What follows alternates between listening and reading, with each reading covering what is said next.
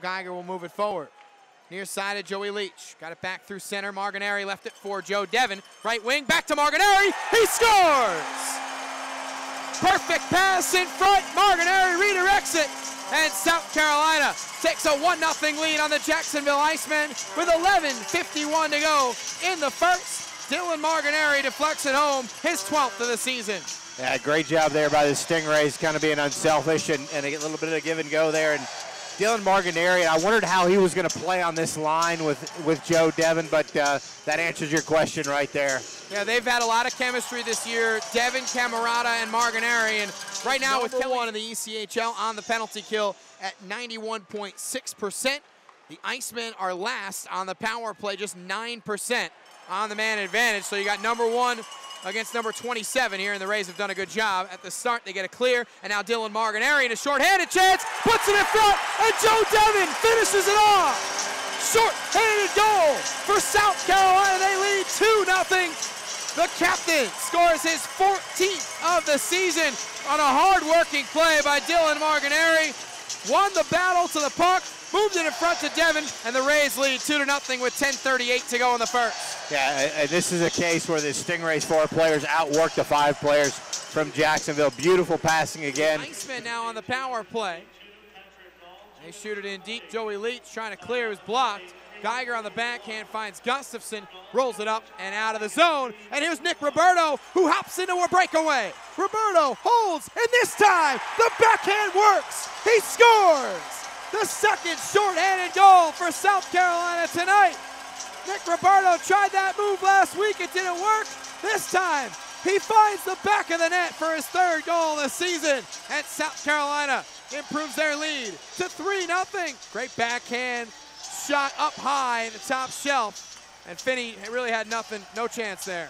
It seems like when I'm showing up, Nick Roberto's finally scoring. So good to see him get back on the score sheet and a good hustle move there, picking up the puck and using his speed, getting out in front of the D, and had all day to kind of go. The Iceman was just added to the roster yesterday. Just finished playing at the University of Regina up in Canada. First pro game. Valley looks pretty good here. He's another shot, stopped in front. Miller still loose in front of him, and now they score. The Icemen have gotten on the board. Tanner Eberle finds the back of the net with 6:23 to go in the second period. A power play goal for Jacksonville. The Stingrays, a long streak where they hadn't been scored on the penalty kill has come to an end. Just 3 seconds were left on the penalty to Perrier, and a good work in front by Eberle. Milner had a few saves there, but he couldn't find the rebound to cover. He just kept being loose in front of him and eventually poked in by Eberle. Yeah, good hands there by Eberle in traffic too. At center, Magali will leave it for Patrick Gall. Here come the Rays, 3-on-2. Gall stops right circle, tried a shot. Nice save by Finney with the pad. Now Perrier is shot, save, Finney, rebound loose. Gall looking at option, threw it in front, it's in! Timmy Magali got a deflection. The Rays stick with it, and now they lead 4-1 with 9:39 to go here in the 3rd period. And maybe it hit off a Jacksonville stick. It was Patrick Gall, first man to the handshake line. He threw it in front. Magali had a stick in there, but it ended up in the back of the net. That's all they're looking for. Yeah. Looked like it went in off Jacksonville's 37. Well, they don't have a 37. Oh, 37, okay. There's a 7 there somewhere. Maybe it was Shapiro at 73, maybe. 73, okay. But either way, went off. Jacksonville, nice job by Camerata getting back defensively. I don't know where the Rays' defense was there, but Camerata was the last line back.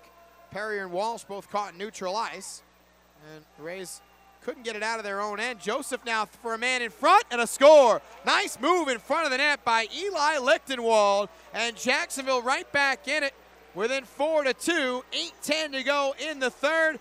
The Rays could not get the puck out of their own zone, and now Lichtenwald, the power move in front, beats Parker Milner, and it's 4-2. That's a nice move there. A really good power forward move. You're absolutely right there. Kind of remind me of the goal that it was turned over to Collier.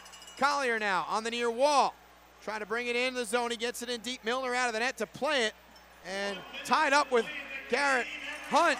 Sent all the way down for an icing, but Magali is going to not only beat the icing, he's going to score. Empty net goal for Tim Magali. and South Carolina will have a win tonight over Jacksonville. They lead 5-2 with 53 seconds to go. Well, if McCauley didn't get that goal earlier in the period, he got one there. So good hustle by him getting behind the Jacksonville defense and just using his feet to get to that open puck. A stop by Finney. Rebound played in deep by Sal Haney. Far side to Leach with 10 seconds to go. Bindelis near side. Belarzian cross ice pass for Roberto. Final couple seconds. Bindelis over to Belarzian. Centering pass goes wide of the net. And that is it. South Carolina wins it tonight. A final score of 5-2 over Jacksonville.